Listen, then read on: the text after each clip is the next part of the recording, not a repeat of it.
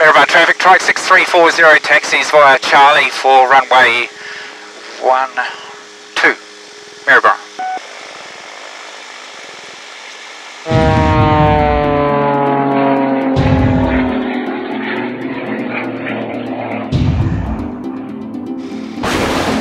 Alright, g'day everyone. So we've just seen how to do the checklist, we've modified it, everything's good.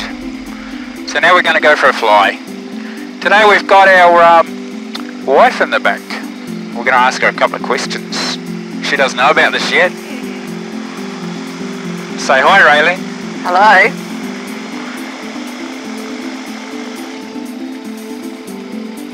Maribor traffic, trike 6340, enters backtracks on runway 12 for a local flight. Maribor traffic.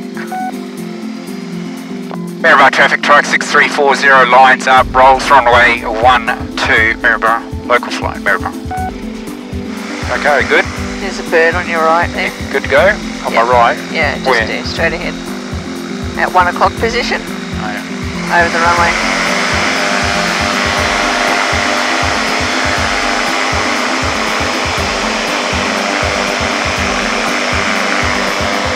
Woo.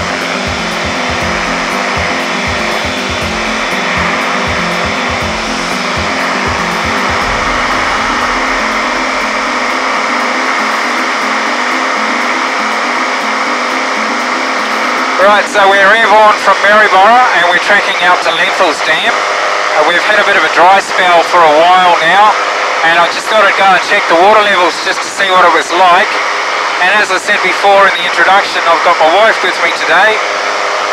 And I just want to know, Raylene, we've had a bit of time, haven't we, since we've last flown together? Yeah, it has been a few months. And why would that be? Because we have been very busy, moving house. Well, you haven't been, well, I haven't been able to fly, but when I've been able to fly, you haven't been available. And it's been too early in the morning. Too early in the morning? Well, when the weather's good. Smooth conditions. I've been working. Or working. So we've come up now in the mid to late, probably call it the later afternoon. Time is now around about 4 p.m. Zulu time. Yeah, actually it's 4:43. So the weather conditions are settling down. There's still a bit of thermal activity. The sun's still quite high. And you'd probably think that, well, we just went out for lunch, didn't we? We did. And it was quite warm when we came out of the air conditioning, wasn't it? It was very warm. So you would think it was quite thermal and bumpy at the moment, wouldn't you? Yes. And absolutely. is it? No. What's it like? It's actually very pleasant. It's pleasant. It's very pleasant. The air temperature's nice. It is. In fact, it's probably getting a bit cool, but it's okay. We'll stay at this altitude. We're going to level off now at 1500. I'm glad I didn't wear my sandals. Sure, at 2000. Hold on.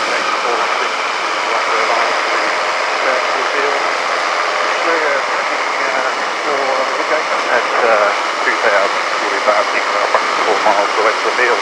All going very well.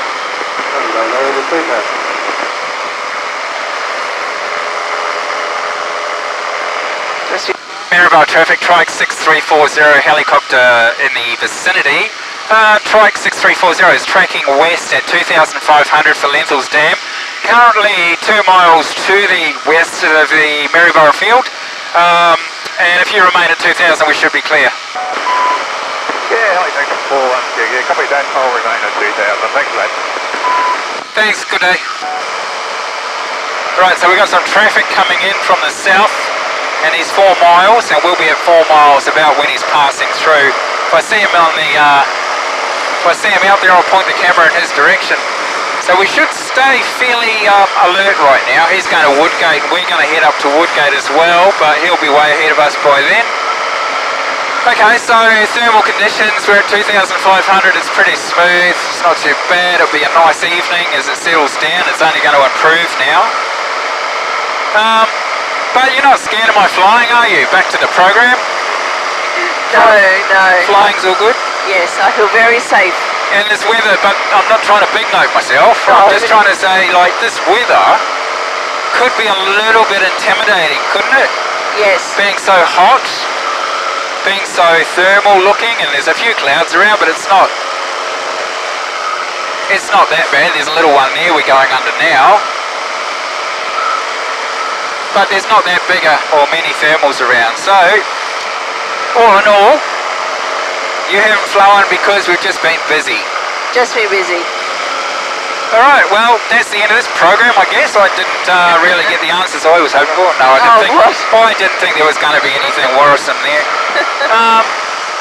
Anyway, I'll show you some of the interesting highlights of this flight. See you shortly. Is that Lenthalls Dam ahead? Sorry? Is that Lenthalls Dam ahead? Okay, so ahead of us, as my wife has just pointed out, is Lenthalls Dam. We haven't seen the helicopter as yet. Not sure if we're going to now. But yeah, Lenthalls Dam is just in front of us, and we'll remain 2,500 because of the helicopter traffic. And we'll just pass overhead the dam and have a look at it, and I'll give you a look at it in a moment. Well, I can now actually. There's not much else to say, is there? So there she is, Lenthalls Dam. As I said, it's gone through a bit of a dry patch for a while, and they were putting water restrictions on in the area. We've had a little bit of rain recently, but it's not enough to really make a huge difference. It's only sort of delayed some of the water dropping in our water supply. So this is the actual water supply for the Woodate area here. Well, I guess the Fraser Coast really. It's quite an interesting shaped dam. It's got a lot of what we would probably call tributaries, like a lot of those fingers. Obviously when it rains, there's water coming off the land through those into the actual reservoir area for storage. And of course those fingers or tributaries are called the catchment system, which is all across the land here. There's a lot of forest here too, which isn't really good if you have to do a forced landing. There's a few clearings around, you might notice. We'd be trying to get to one of those if anything should happen to my engine, or we needed to set down in a hurry for any reason. On the right hand side, you might have seen in previous videos of showing Lenthalls Dam, is the actual dam wall, and that runs out a river. I think that's the Burrum River, and that goes out to, where does it go to? Bundaberg? Pretty sure? That's not the Burrum River. No, this is the Burrum. Yeah, this is the Burrum. So this goes out to Woodgate, Burrum Heads, which we'll be going to on the way back home, which is out to our right. We can't see in the camera at the moment.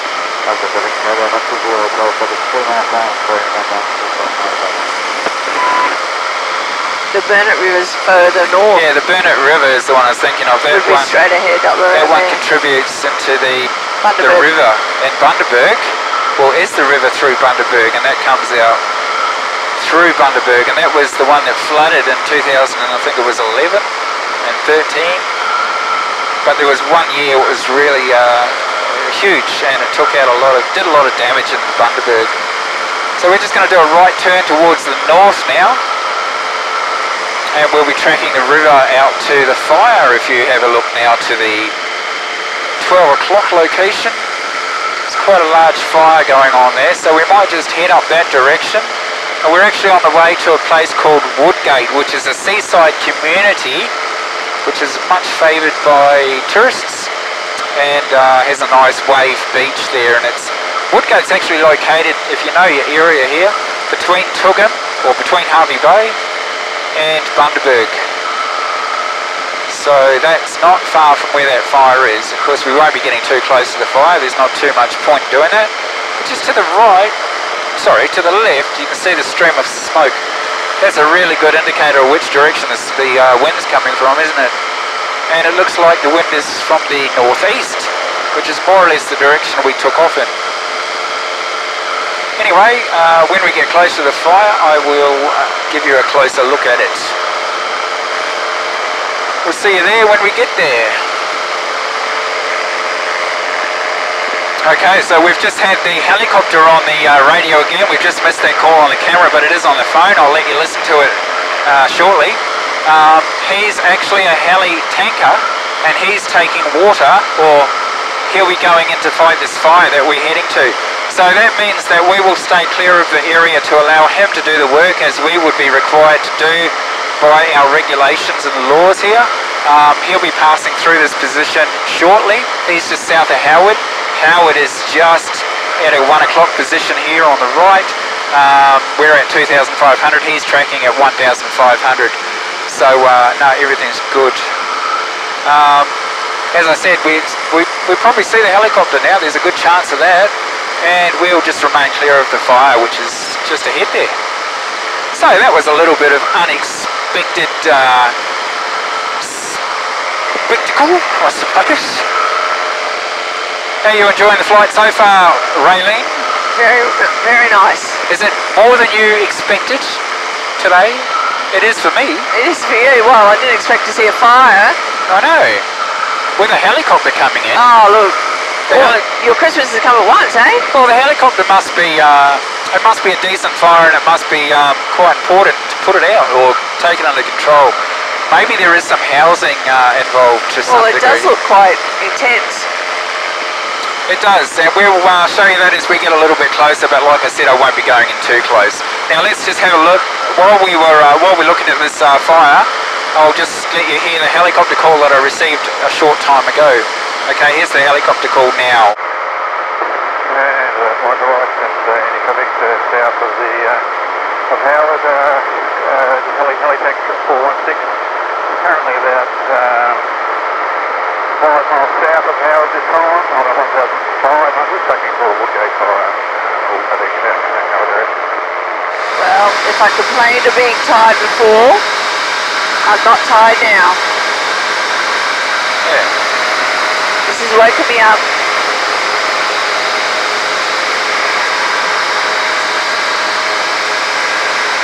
Yeah, to see the helicopter over the water now, just over the river there, in the middle of the river in front of us. Lower, he's 1,500, he's probably 1,000 now, we're at 2,500. Do you think he'll have water on him, or do you think he'll go? No, he'll get water as he gets in. He'll get closer, he'll go to that dam that's close over there? Probably. So if you haven't watched my last couple of videos, I had a helicopter in those too, and that was a police helicopter in Victoria. You should go back and watch those. I'll put the link at the top now. So I don't know what the chances are of me filming another helicopter in the near future. I'll give you a clue. Pretty much 99.9%. I know something you guys don't. Hopefully I can pull it off. You're in for a big surprise. Do you know what it is, Raylene? I can guess, but I can't say. Yeah, go on. What is it? What do you reckon it is? I reckon it's you're going to do that, whatever, what's his name? That Apache helicopter thing. Apache? Oh, whatever Yeah, it's I called. wish. that big helicopter thing. What war did it fight in? World War One? No. Two? You got no idea, have you? No. Okay, well, look, I guess viewers, you've got no chance of finding out from my wife. But you will enjoy it, I can promise you. I thought I was going to have to beef out what she said then, but no, I don't. No worries at all. You mean the secret is safe with me. You don't know. No. You probably haven't told me, that's why. Oh, I think I did. Did you? I think it's got a few different names, actually. Oh. Oh, yeah, I do know now. No, you don't. I do. You're probably going to say R44, R22, No. Belljet Ranger, Augusta 139. It starts with the letter A. A? No. No, we've done that, Apache. There's the fire, you can see there. Yeah. Fuel, we've got 26 litres, we've got 1.5 hours remaining. We have a time of Zulu 7, we've got 1 hour of light, so we're good. So we're flight time so far 31 minutes total since engine start, so we are good to get home. But we do have a headwind, we'll be heading back coastal. This in front of us is a fire, obviously, you can see the flames, so I think you should be able to see them on camera. The helicopter is there somewhere, he's probably assessing the position, and oh no, it's on camera, don't you worry. And I can turn it though if you want to see a better look. There you go. Yeah. And you can see the flames and everything. The helicopter will be assessing. Oh, I can see the helicopter there. It's just to the north of the fire, which is to the right of the smoke, upwind. Oh, yeah. He's turning left. He's Goes to probably the back going in of to it. have a look, and he's going to pick up some water, and then he's going to start bombing. He might even be dropping off some fire crew. I don't know. There should already be fire crew there. Alright, so we're going to turn here. Now I am still 1 to 2 miles south of the fire. I am clear of the zone, and I am now heading in for, I can see the helicopter in the smoke there. I'm now turning right to head away from the fire, so I have not... He's going lower. Yeah, he is.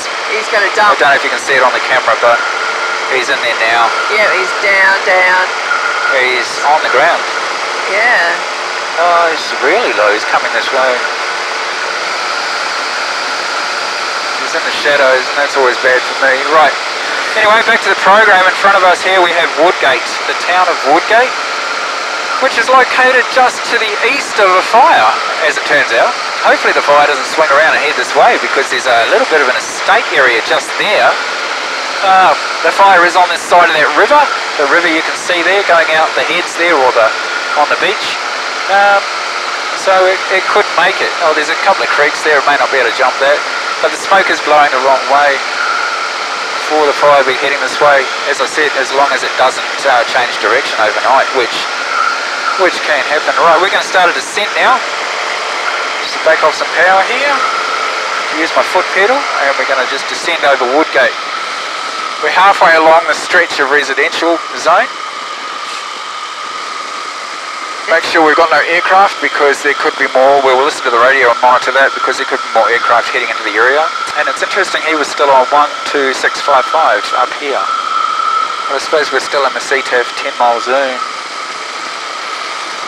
It's a bit warmer down here. Yeah, it will be. We'll go down to 1,000.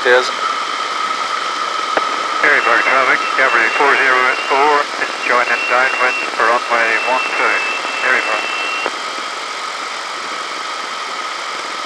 Anyway, for those of you wanting to see Woodgate, the camera's on the wrong side, but here's the southern or the eastern end of Woodgate, just there. We're at 1,000 now. We will commence to level out. It's not too bumpy. It's grown quite a bit. It will just remain beach, coastal, over water.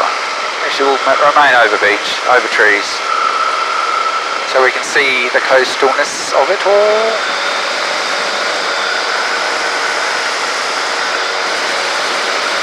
Now that the view of the fire into the sun, we're currently at Burrum Heads. We'll show you that in a second.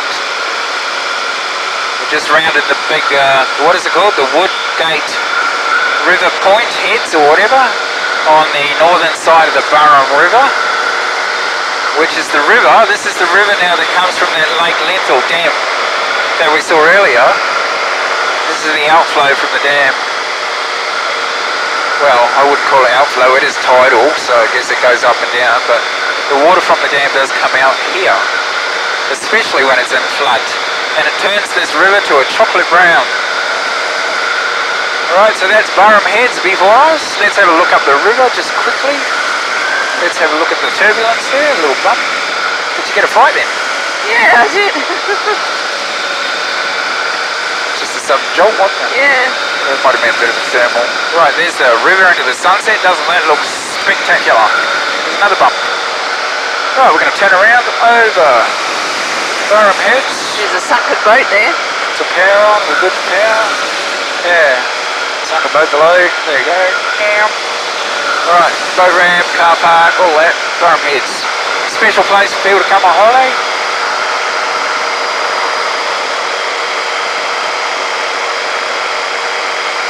I thought your hands had slipped off the bar.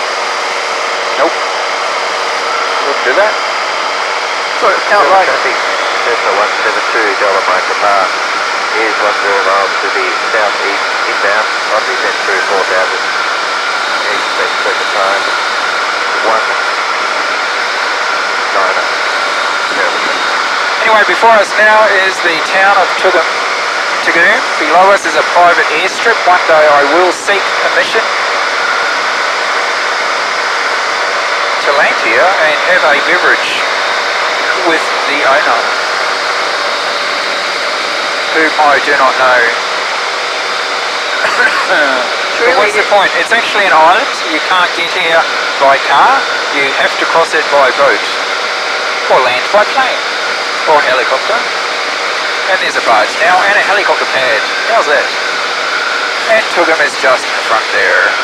Hopefully no one's flying your drone at 1,000 feet, because I will not be happy. It is illegal to fly above 400 feet with a drone without permission and, I don't know, what's it called? Special approval from the CASA, the Civil Aviation Safety Authority of Australia. So if you're watching this video, you fly drones, and there's a little tip for you. There are fines, of course, and you wouldn't want to hit me in the face with your drone, would you? And you wouldn't want to lose your drone, would you, through my propeller, would you? And I'm not having a rant much. I fly drones for a living, did you know that? And because I do, I know the rules. I'm a commercial operator, as well as a recreational pilot. Another little piece of information you didn't want to know. This video is full of information today. My wife, my friend in the back seat. So we're just tootling along here. That's an English thing, isn't it, to say? Tootling along down the esplanade of Toogoom to the south now, to the east I should say, but more or less heading to the south, southern coastal direction. Maryborough traffic, Trike 6340, turn space, runway 35, full stop Maryborough. Clear.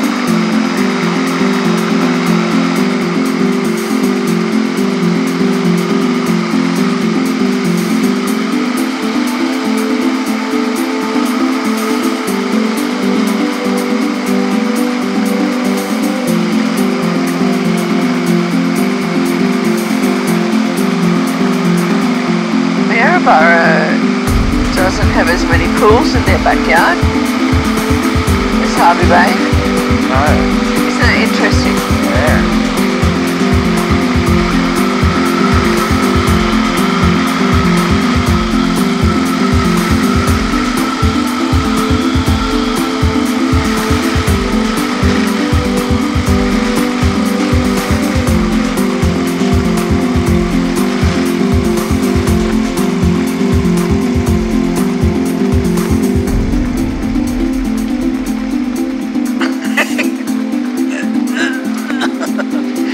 How slow is that, eh?